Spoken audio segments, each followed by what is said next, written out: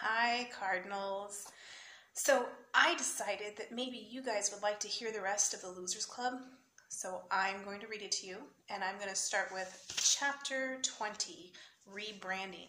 And this will be for the 6th grade class, Mrs. Harstein and Mrs. Ellis's class. Okay? Let me give you a little recap because we've been gone for a while.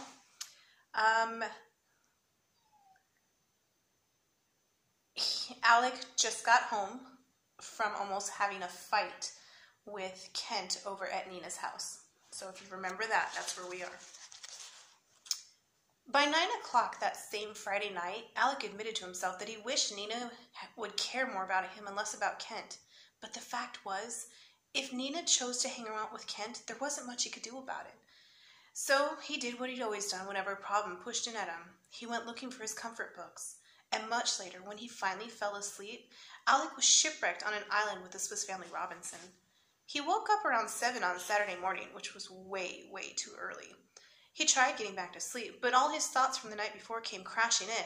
Plus, Luke was already awake. He heard soft computer game explosions through the wall.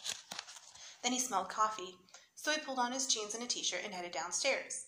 He found his dad out back on the sun porch reading the news on his iPad. He smiled at Alec. "You're up early." "Yeah, I couldn't get back to sleep." "Your light was on at midnight, and you were drooling all over your book." Alec smiled. "Thanks for saving my place, and for shutting off the light." His dad looked at him. "You couldn't stay awake last night, and you couldn't stay awake this morning. You couldn't stay asleep this morning, sorry. What's up? I know the schoolwork is going great. Those Friday reports, really excellent." "Thanks," Alex said. "Yeah, school's good. It's after school, the reading club and everything." His dad closed the cover of the iPad, but didn't say anything, just waited.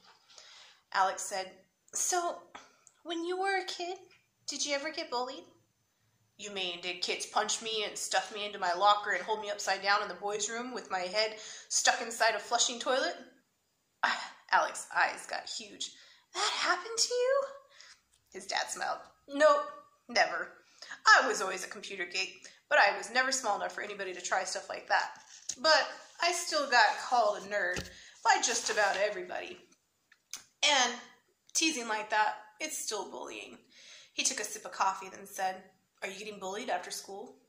Alex shook his head. "Nah, it's more like what you said, teased, except they call me a bookworm." His dad frowned. "Let me guess. Kent Blair, right?"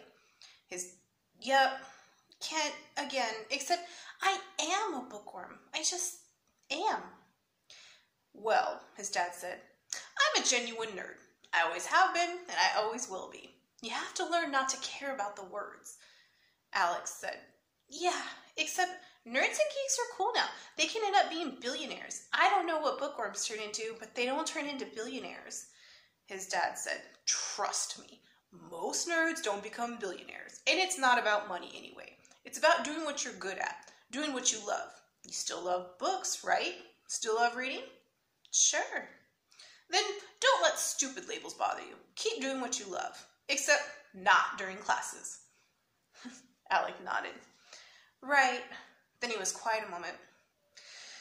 "It's just, well, girls don't like guys that are bookworms much. They mostly like sports guys." "Oh," said his dad slowly. "Girls. Well, maybe this isn't going to sound like much help, but girls are really smart. And they're just like everybody else, because they think they like one thing for a while, and then they think some more, and they figure out that maybe they don't like that so much. And everybody figures out that labels don't matter either, like bookworm or sports guy, because that's a label too. And eventually everyone figures out that it's not what someone does that matters most. It's what a person is on the inside." His dad made a face. "Yikes, that sounded like something from one of those morning talk shows. I need more coffee, or maybe I need less coffee." Alex smiled a little, but then he shook his head. I get what you mean, but girls don't like bookworms, period." "So," his dad said, "maybe you should stop being a bookworm. Be something else." "Right," Alex said, "like that could ever happen." "And besides," his dad said, "you're kind of a sports guy yourself. I don't know any other 12-year-old kid who can water ski the way you do." His dad had a point, sort of. Alec had first learned to water ski the summer after 2nd grade, when he was barely 8 years old. His grandparents had a cottage on a lake in New Hampshire, and their neighbors had a son Alec's age named Paul. They also had a powerful ski boat. Paul's family skied every afternoon when it wasn't raining, and Alec always got to tag along. It turned out that Alec was a natural on skis. He had a great sense of balance, he was strong and agile, and most importantly, he wasn't afraid to fall. Paul's older brother, Liam, was an expert at slalom skiing, and after Alec's very first time skiing, that became his goal. He wanted to go cutting back and forth across the wake on a single ski like Liam did, blasting out big plumes of spray with each sharp turn. With good coaching from Liam, by the end of his 2nd summer as a skier, Alec was able to get up and stay up on one ski. And this past summer, before 6th grade, he'd really started feeling like he had full control out there. He was even able to use the wake of the motorboat like a ramp and launch himself a few feet into the air as he zipped back and forth. There were always 3 or 4 other people in the boat, but they were at the far end of the tow rope. Alec felt like he was totally alone out there, slicing the surface of the lake. He still fell, but not very often. And that feeling of speed and freedom and self-control was like nothing else. The skiing made him strong, too. A 10-minute slalom ride was like an hour and a half of heavy exercise. Read all morning, water ski all afternoon, read all night. That 3 weeks in New Hampshire was Alec's idea of the perfect summer vacation. But being great at a slalom ski, it wasn't the same as being good at baseball or basketball or soccer, or even kickball.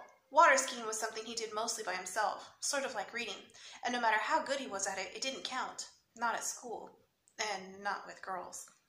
His dad saw that Alec wasn't really buying either idea, that he could decide to be something else, or that he could be a sports guy himself. Okay, he said, here's a true story. About 10 years ago, I worked for this company that made computer hard drives. Kind of clunky, but they were super reliable, and the company sold hundreds of thousands of them. Then we got a bad batch of parts, and we didn't know it until a bad part got built into about 50,000 of our drives. And they got shipped out all over the world. And the drives started failing, and people lost their data, and all of a sudden, our reputation was dead. We fixed the problem fast, made the same terrific drives as before, but no one would buy anything with our name on it. Our brand was ruined.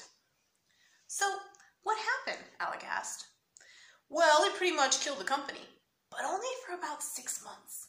First of all, we fixed our quality control to make sure bad parts never slip past again. Then, we changed our design of our cases, and we made plans to offer good deals that would get customers buying again. And we changed the name on our company, our brand name. We rebranded ourselves, made a new logo too. Alec had a puzzled look on his face. But you said maybe I should stop being a bookworm. Yeah, but what I meant is, keep being who you are, keep doing what you do, but rebrand yourself. What you do and what you are, call it something else. Okay, Alex said slowly. But, like, what? His dad shrugged. I don't know, but bookworm is just a word, right? Bookworm, sports guy, airhead, brainiac, all those labels, they're just words.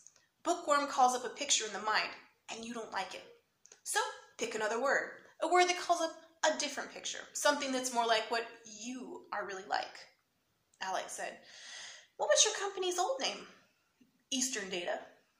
And the new name? His dad opened the iPad cover, tapped on the screen, and then turned it toward Alec. Here, he said, the new name and logo go together. Alec read the name out loud. Blockhouse Digital. That's way better than Eastern Data. And that picture? There's a blockhouse like that in Treasure Island. He thought a moment and then said, so the computer drives were still the same? Yep, said his dad. On the inside, they were exactly the same. Except rebranding is tricky. You have to get the timing right. But a new name and a good logo at the right time, it can be a help. Anyway, it's just something to think about. And the girls thing? Like I said, girls are smart. If you keep on being one of the good guys, girls are going to figure that out, no matter what. All that sounded good to Alec, and most of it even made sense. But still, he didn't feel much better. And after he ate some breakfast, he went back to the Swiss Family Robinson, back to living in a treehouse on a distant island. Okay, that's it for this chapter. We'll continue with the next video. Thank you, guys.